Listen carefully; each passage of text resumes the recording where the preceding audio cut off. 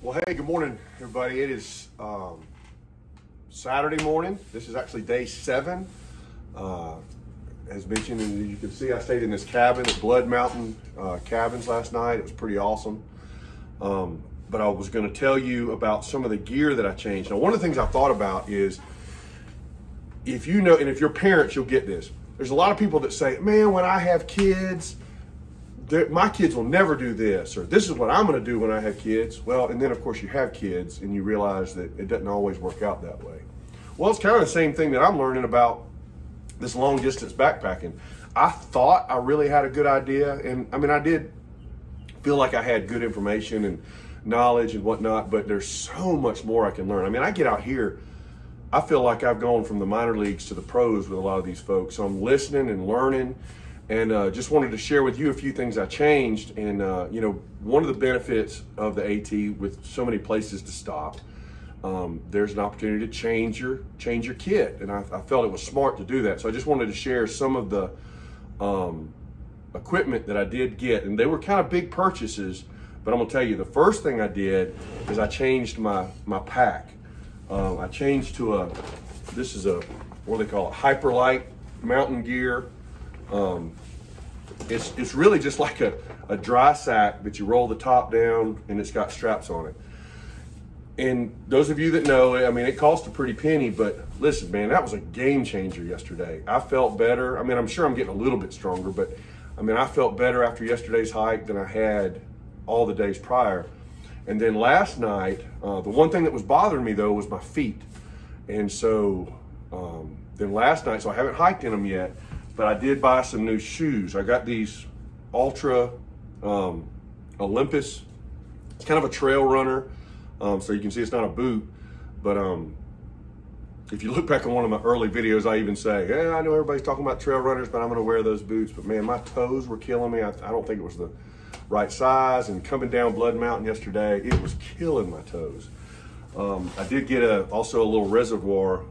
You know, this is to hold, you fill it up with dirty water, and then you put your filter on the top of this and fill in your bottle. So anyway, I'm about to get started. I got a game plan for the next 4 days. I got three nights of food, and so I plan on being at shelters or tent camping. And I'm hoping to be in North Carolina by Tuesday is what it's looking like.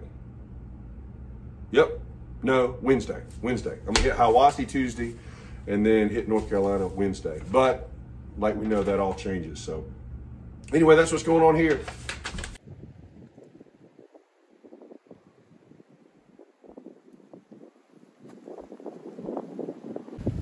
I feel like I'm walking through a winter wonderland. This ice is stuck to all the trees.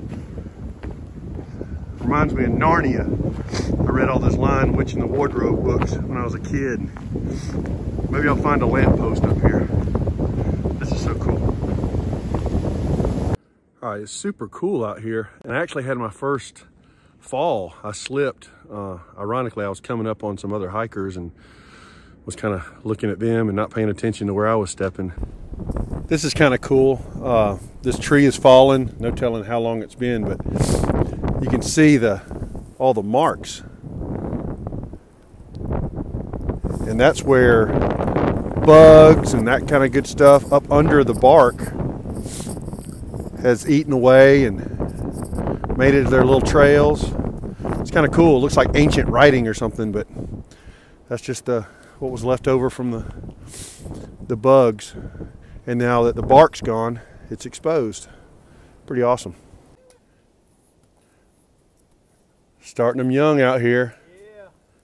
That's awesome. Excuse me for breathing hard. This is just a part of the trail. They do not believe in what we call switchbacks, is when you kind of zigzag up the mountain. This joker is straight up. And then back here. Just straight up. It probably doesn't look, you probably can't tell elevation on the video, but anyway, making it one step at a time.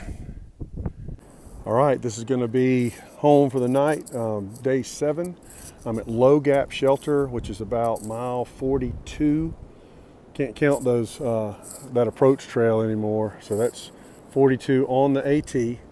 and a lot of people down there in the shelter, and a lot of people hammocking out here, and I actually got a Boy Scout troop that's coming to set up, so it's a happening place. End of a good day.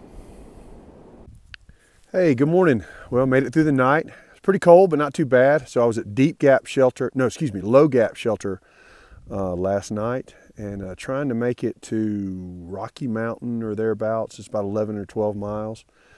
And then, looking forward to Hiawassee in a couple days. So excited about that.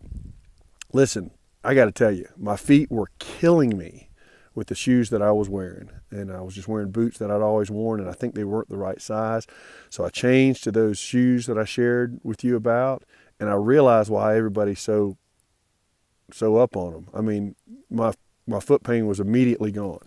I mean, don't get me wrong, my feet are still a little sore from, walking as much, but so I am so thankful between that backpack change and my foot, my shoes change. It's really been nice.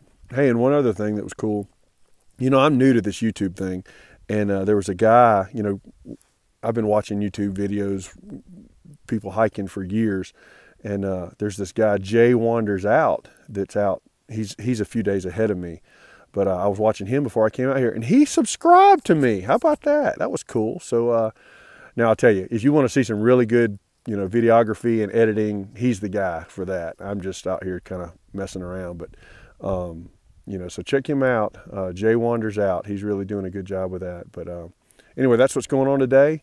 So far, the trail's been nice. I've been blessed with weather, so I'm just enjoying that. All right, I'm going to stop right here at this little stream and get some water, and I'm going to explain to you. It's real important that you filter your water or treat it somehow. You can boil it. Some people use tablets that have the chemicals that kill it. Some people have actually, there's some SteriPens that the UV light will kill all the bacteria in the water, but I'm gonna explain to you how I do mine, which is the way most people do it out here. All right, so, I don't know if you can see me. So what I have, it's called a Katadyn or Katadyn B Free. It's just a different type. They have different types of filters, but the filter is actually right here. So it's just, it's a fine enough filter to where it takes all the bad stuff out. So you can just, the way this one works is you just fill it up with water, put the lid on it, and then I can drink it, and it's just as clean and fresh. So, but the first night I was out, I made the mistake and left this filter out, and it froze. It don't like being frozen, because remember we were talking about with the ice crystals and the water expands. So with the water in here, when it freezes, it ruined it. So I had to buy another one. So lesson learned. That's the thing out here is, I guess if you make a mistake, just don't do it again, or try not to. But that's how you filter your water and get your water out here. Showed you a smooth path, a little bit of a rocky path here. All kind of variations. There's nothing like coming out of the mountain and seeing some trail magic down there. Man, I have been blessed. Woo, excited. We'll go see what this guy's all about. All right, so I was right. Took some up from the top of the hill. That's my man, Paul. We got everything. You were saying you come out every weekend during this season? About every other weekend. Wow. Yeah. That's really a blessing. You section hiked in 2015? 15, 16, and 17. Awesome, awesome. Thank you so much. Got all kind of spreads here.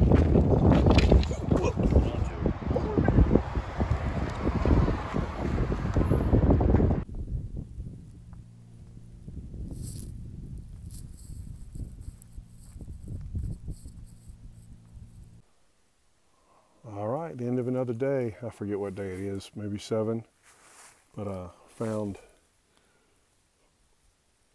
a place to put the tent up under this stuff. We were at, what's the name of this place? Cheesecake Factory campsite. And check this out. These guys I was hiking with, 2 beards, they're quicker hikers than I am. They got here already and got a fire, and it's all good. But anyway, good day. It was the longest day I've ever had. I am whooped. I hope it'll equate to a great night's sleep.